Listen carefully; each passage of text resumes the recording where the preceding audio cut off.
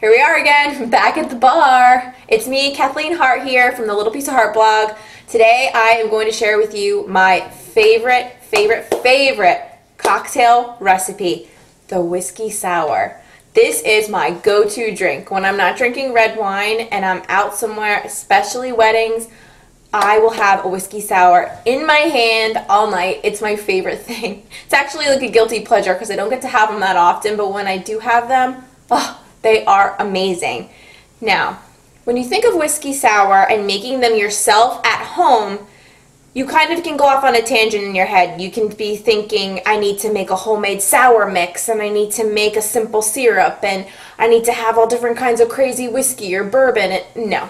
I am putting all of that away. Get that out of your head, because it is so simple to make a whiskey sour at home that not only you're controlling all the ingredients, but it has low carbs, low calorie too. I mean, the only calories that we're going to have in this is the whiskey itself. I'm going to be using Jack Daniel's today. Use any kind of whiskey or bourbon that you like. That's the coolest part. So we're going to only be using a shot of it today. Add more, add less, depending on how strong you want your drink to be. We're also going to be using a shot of water, which I have in here. We're going to be using 1 lemon. And actually, before I cut it in half, as you can see, some of the rind is taken away. I actually cut a little strip for a garnish. I'm not going to use a maraschino cherry to garnish this because that's all that is extra carbs. You can if you want to. It's up to you. But, for 2 carbs per cherry about, I'm just going to use a lemon rind. And actually, if you twist it in your hands like this, you can see that when you put it on the glass, it kind of curls and looks cute. You can drop it in too. Up to you. Just something cute that I did. But do that before you cut the lemon in half. And the last ingredient is that liquid stevia that I've talked about in some of my other cocktails. Now this just really brings the flavors together. We have a lot of acid with the lemon. We got the strong alcohol taste from the whiskey, so we want to have a little bit of sweetener. I love stevia. I love this little liquid stevia pack. Pop it open, squeeze it. I carry this in my purse. I use this all the time. The only kind of sugar that I have now is stevia or Truvia in my coffee. But since we're making a cold drink, we got to use liquid. So use your favorite liquid sweetener, whatever that may be. And it's literally going to come together so quick. So don't lose me. Here we go. We are going to put in here a couple ice cubes. Just in our shaker. If you don't have a shaker, you can use 2 glasses, shake it together, or just use 1 glass and just mix it. It's fine. It does the same job. And then also, while I'm in the ice bowl, I'm also going to put some into my glass here. Slippery. And I'm using my hands because I'm drinking this. If I wasn't, I would use ice tongs. So it's fine. It's cocktail making. It's whatever. All right. Maybe 1 more. There we go. All right. Perfect. So to my shaker, I am going to add in 1 shot of Jack Daniel's. Use any kind of whiskey you want. Use as much as you want or as less as you want. It's up to you. Going in with a shot of cold water. Right in. Then we are going to go in with our lemon. We're going to do 1 whole lemon juice right in there. Perfect. Go on with the next one. Great. Whoop. Overflowed a little. That's all right. Now, onto the stevia.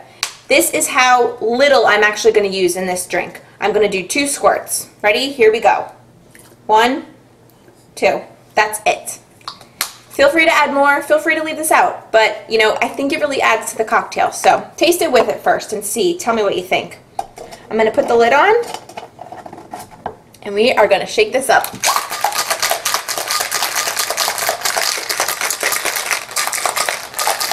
Perfect. All right. We got our lemon rind on here already. Let's pour this right in. Beautiful. And I like to use these fancy wine glasses because I think they really show off a cocktail really well. And it's good for presenting because it's clear. So that's why. So let's go in and take a sip of this, baby. Ah, there it is. That's it. This is my favorite drink in the world. I'm telling you. Ah, it tastes like, number 1, I made my own sour mix. Number 2, it tastes like I have some kind of crazy simple syrup going on in here because it's just a little kiss of sweetness. And then Ooh, that fresh lemon. Try to use fresh lemon if you can. If you can't, it's fine. Use bottled lemon juice. It's fine. But I really feel like this drink just brings me back to me sitting and having a good time wherever the last time I was that I had it. For me, it was a wedding, and I just feel myself sitting there just enjoying it, being happy. So if you guys like whiskey sours, please try this. Let me know what you think. So a few simple ingredients, and you can have this right at your house. You don't need to pay, you know, a ton of money for a drink at a bar. This is where it's at. You need to try this. Let me know what you think. Please give me a thumbs up if you like this recipe. Let me know if you want to see any other cocktails being made into a low-carb version that you can make at home. And subscribe to my channel so you don't miss out on any recipes, whether it be breakfast, lunch, dinner, cocktails, desserts. I'm doing it all, so don't miss it. And if you were looking for this recipe, just in case you missed it, the exact measurements, go to my blog, Little Piece of Heart. Kat Hart here, signing out again. I'm going to go enjoy this drink, and you have a wonderful day, and I will see you guys soon.